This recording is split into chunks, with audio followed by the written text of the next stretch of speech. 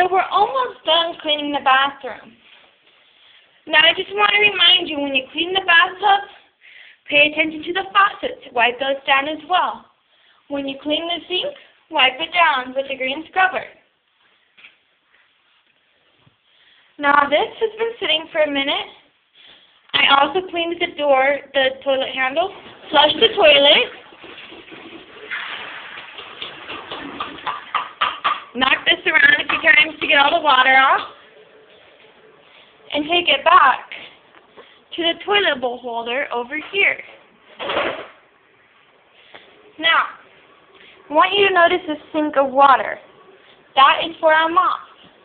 Here's the mop. Place it inside the water so it can soak up water. It's very dry. Take this bleach bottle and spray the bleach about 5 or 6 times. That'll just make sure that it gets all disinfected so you can use it. Now, I don't know if you can see the mirrors, but they're very dirty. Can you see all that crud? All those spots and stuff? Pretty gross, right? So here's what we're going to do. I have this special soap that I made. It's underneath the kitchen sink. It's vinegar, water, and a small amount of dish soap.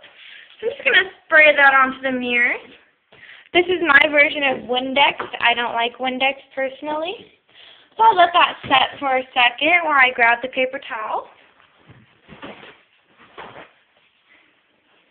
And my first paper towel is going to be extremely dry. And I'm just going to try and dry up as much as possible. And then once I get most of it dried up, I'm going to take another different piece of dry one and wipe it to make sure that all the smears get taken off.